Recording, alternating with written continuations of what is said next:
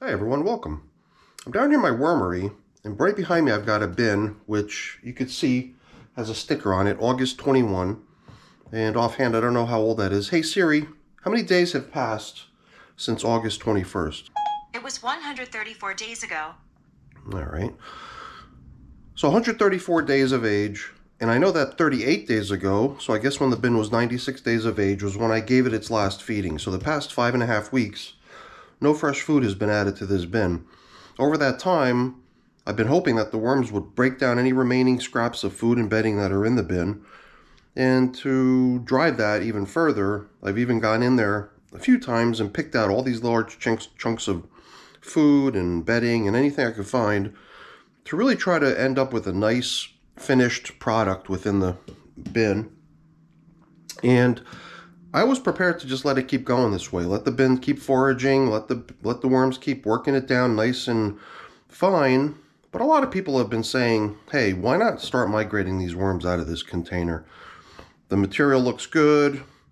It's going to take a little bit of time anyway for all the worms to make their way over into one far edge of the bin where the feedings are going to start getting added again. The area that I refer to as the horizontal migration feeding zone. So, I figured why not? Let's get to work on it. One thing we did do recently, last time we were in here only 3 days ago, was we did remove a large piece of paper. And that large piece of paper was just covering the top, so I took it out. It was all tattered anyway. And I threw it into another of my worm bins. I figured I'd go back and grab that piece of paper and use that as some of the bedding that we're going to rebuild this feeding zone with.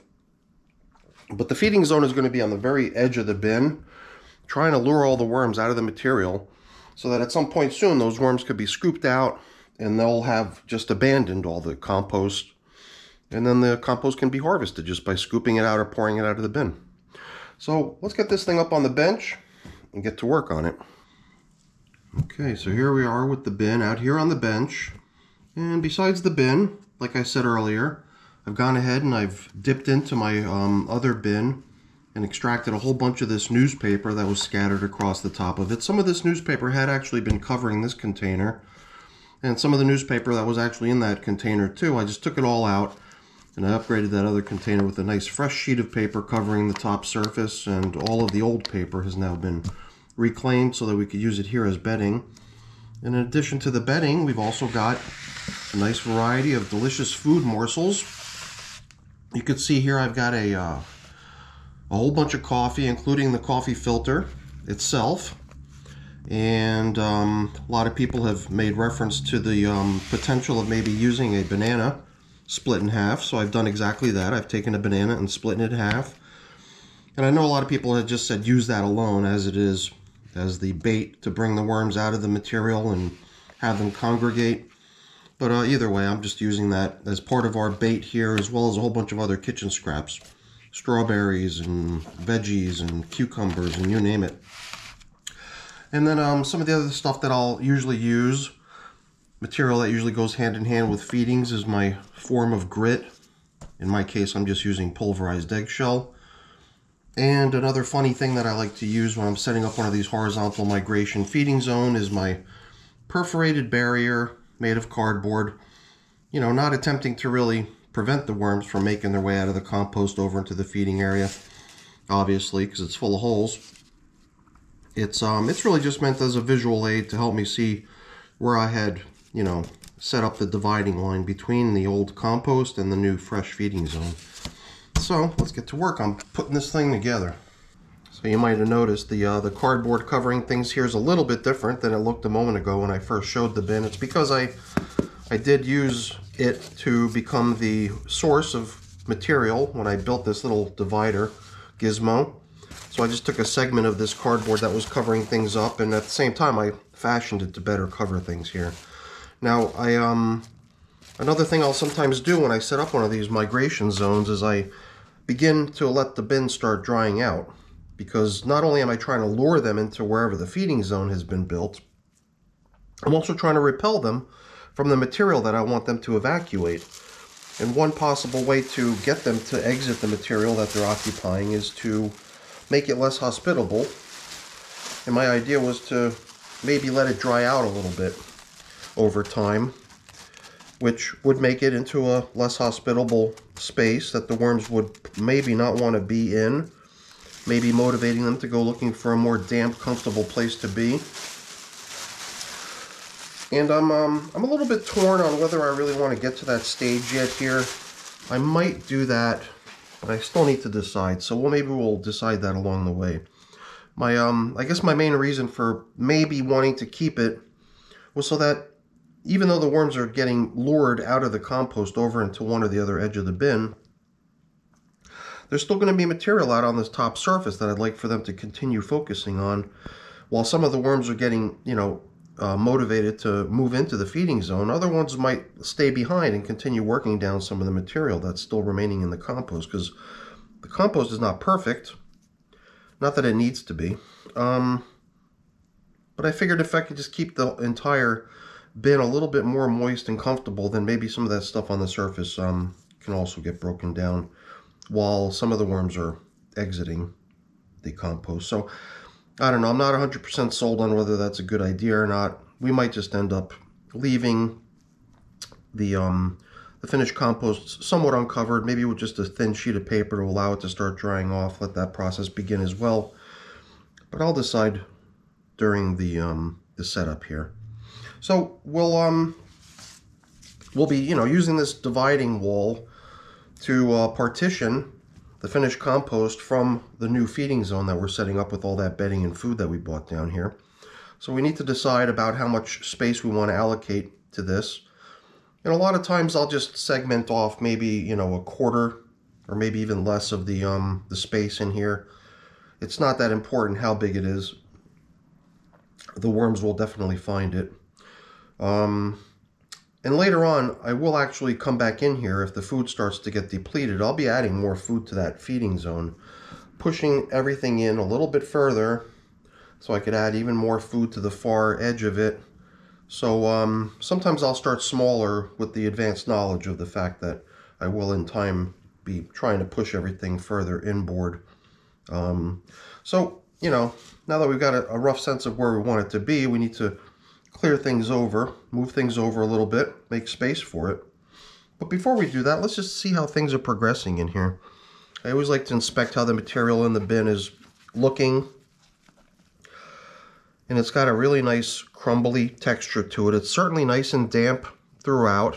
Certainly well populated with plenty of worms too. But I could certainly see allowing this stuff to dry out a little bit more to make it a little bit less hospitable for the worms, so that they would be maybe motivated to go looking for another place that they would feel more comfortable in. Because I feel like if the material was really completely all broken down with no little scraps of stuff to keep them from wanting to leave, then I would feel like the food alone is a good enough motivator to get them to leave. But I know that since there's still scattered food throughout this bin, little bits of food and bedding everywhere, that combined with a nice cozy damp place for the worms to remain is going to hamper the migration effort. So I think that is probably going to become a contributing factor to my decision. I might actually end up just scrapping the plastic at the end and allowing the finished compost to begin airing out and drying out. Here's a little plum pit. Maybe we'll just throw it in with the food and let it go with the food when we do our first extraction of the first round of worms and material that they're inhabiting. And I guess that's a pretty clear piece of evidence right there, right? I mean, I went through this bin a number of times, picking out large food scraps and then later picking out small food scraps, but I still missed a fairly good size morsel, that plum pit. So that probably also supports my theory that this thing is still riddled with all kinds of edible material.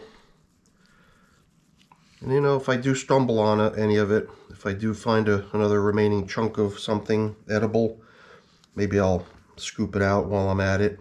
But I'm not going to go crazy. I think that the finished product here is probably going to be a whole bunch of nice finished castings on one edge of the bin, and that's going to be over on this side, I guess. We'll start stacking it up over there. Clearly riddled with chunks of leaves and whatnot, which could potentially prevent the worms from wanting to leave, because they'll find that there's still scraps of food that they can continue working on and eating over here. We'll probably cover up with just maybe a piece of newspaper, a thin piece of newspaper that will allow the material to begin drying off and becoming a slightly less hospitable place for the worms to be. Hopefully motivating them to want to find a more damp and comfortable section of the bin to move over to. There's a good number of worms in here. There was no feedings applied to this bin anywhere, so we shouldn't really expect to find a concentration of worms anywhere. So the fact that we're just finding a whole bunch of them piled up right there is maybe just representative of every section of the bin. There's worms everywhere. The other cool thing is that I just see tons and tons of little tiny baby worms. So this does almost seem like a space where the worms have been quite actively breeding, multiplying their numbers. And a lot of people will tell you that they self-regulate their population, and I believe that they do. But I don't know, what sort of concentration you need to be at before they start doing that, because you look through this bin, you would have to, give it a pretty high rating as far as worm density is concerned. There's worms everywhere. But it's clearly not at that limit yet where they would stop reproducing. Because everywhere you look, you just see little itsy bitsy baby juvenile worms everywhere. Every handful seems to have a good mix of not just big worms, but little baby worms too. So that's always fun to see. So let's see what we could do as far as creating a nice, neat feeding zone over on this edge for them to be lured into. The plastic coverings will not be covering the finished compost, allowing that stuff to dry off.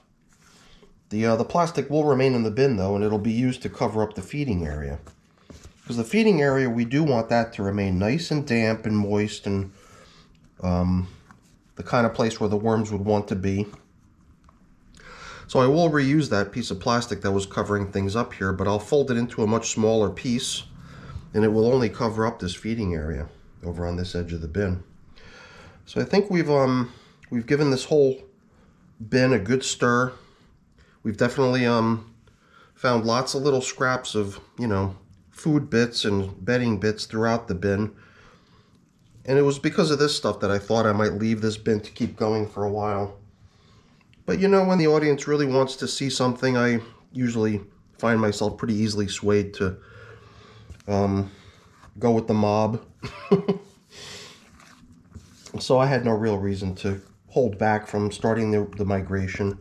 I guess my main reason for wanting to wait on it was because I thought we could maybe optimize it and see if we could break my record. If I'm not mistaken, there was one occasion where we managed to migrate the worms out of a batch of finished compost in only 18 days, which was remarkable. I think we went a week. We maybe pulled some worms out. We might have added some food, whatever. We went another week. We looked in. I forget what the deal was, but if I'm not mistaken, I think 18 days. Very surprising, but within 18 days, we found ourselves with a batch of completely evacuated compost. All the worms had made their way over into the feeding area, and the migration was done. So I kept looking at that number there, thinking, hey, wouldn't it be kind of cool if we can kind of break the old record? But it really doesn't matter. I'm not that concerned about it. That was just my thinking when I was, trying to steer this bin to sort of that optimal stage where we decide to start the migration. But here we go. We're setting the migration zone up now. I just backfilled it a little bit so that I can start piling in some of the materials that we're going to be using here. So we've got ourselves a good amount of recycled paper here, a whole bunch of bedding material from some of our other bins. So it should already be teeming with all kinds of microscopic bacteria and fungi and microbes and everything. All the stuff that's really going to help the food that we place into the migration zone get kicking so that the worms are drawn to it. I just thought I might salvage a couple of the larger chunks of paper out of here. So I just pulled 2 large pieces out that we can try to cover up with in the end. Besides all this paper bedding to place under the feeding area, something else I didn't show was my little box of leaves. So I thought I might also scatter some leaves in here because we know how the worms love the leaves. So let's also drop in a little bit of that. Seems like a nice sort of filler because the paper is going to have all these large voids and gaps in it. It seemed like by placing a little bit of crushed leaves in there, we create a nice level platform that we could start putting the food items in on top of. Okay, so we've got a couple really tempting items here. We've got ourselves the nice banana. I figured I would put it on the very, very far edge. Try to use that as my main motivator to get them to make their way all the way over into the far edge of the container. The coffee, you know, maybe we'll scatter that in across the top. It's sort of a top cover for all the feeding here, so we'll save that for the end. Besides that, I've got another filter here too, right? More paper that we can also include with some of the bedding that we're going to place in here. But this stuff doesn't have all that, you know, inoculated content, all that wonderful stuff that the newspaper has soaked into it, all of those microorganisms that are going to help kickstart all of this food and get all the food breaking down so that the worms are drawn to it. But that's fine. I think in combination all this stuff is going to work really well. And you know, I don't know how important it is because a bin that's already kind of at this stage probably has a good amount of, you know, grit scattered throughout it, but sometimes I just like to add it because who knows, they make their way in there. This section has no grit in it, so at least now it does by placing some of that in there. So I like to make this a nice cozy spot that's really going to draw the activity, the worm composting activity. So we're going to give them another of their favorites, which is the coffee. Nice bite-sized food item, high nitrogen content as well. So we'll tear this up into somewhat smaller pieces as well, but we don't got to go nuts. I like keeping some of the bedding pretty large so that when we go scooping through here, it's easy enough to pick out from the worms. Because at some point soon, once this area starts getting mobbed with worms, we're going to want to relocate some of those worms. And when we do that, we're just going to pull everything out. But if it's easy enough to pull some of these things out of the mass of worms, to return it back into here to keep it as the feeding area, then it'll work really nicely because it's already nice and primed and actively, you know, part of the area where the worms are being drawn to. So I like to try to salvage as much as I can when I do my extractions of worms in this process to return a lot of that uncomposted bedding and food, if I can, back to the feeding area. So I'm usually very interested in keeping all of the nice tempting items such as the banana and all those fruits and veggies down low so that it doesn't become a draw for any sort of passerby flying insects. So that's the reason I like to cover up pretty thoroughly. So all those leaves, filling in all those little air gaps. Here's some more nice bedding that they're going to like cruising around in once they make their way over here. Because they'll come over for the food, they'll be drawn by the food, but then once they've had their fill, I'd also like for them to have a nice bedding area that they can go hang out in. And then go back and forth between the food area and the bedding area so that they have everything that they need right over here so that they have no reason to want to leave once they're over here. And now we'll just begin leveling things off nicely. I'll usually want to get right up to the top of the divider here. so that they could take advantage of every little hole in the cardboard to crawl through to make their way over to where I want them. Yeah, you know, this material could stand to dry off a little bit. It's got a nice moisture content to it. You can tell it's nice and flaky, but by drying out, it'll definitely motivate the worms to leave it. So for that reason, I'm going to return this plastic covering over here in such a way that it covers only the feeding area. And we'll try to reduce its size here to do only that, which is to create a nice moist area where the moisture coming off of the material would try to evaporate but be unable to, and just sort of keep circulating down there within that feeding zone.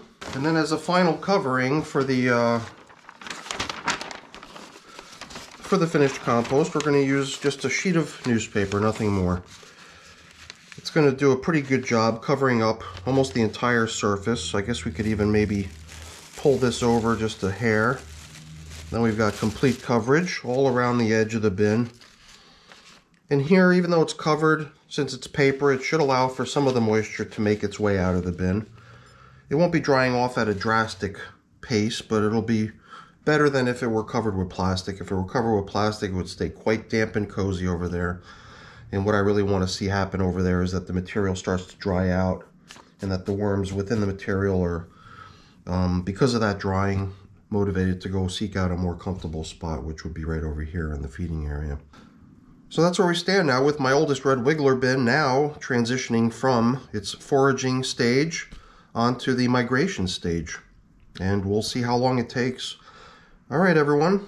Hopefully you enjoyed the video. If you did, please remember to leave me a thumbs up. That's always really appreciated. And if you haven't done so already, please also consider subscribing to the channel too. All right, everyone, have a great day. Thanks so much for watching. Bye-bye.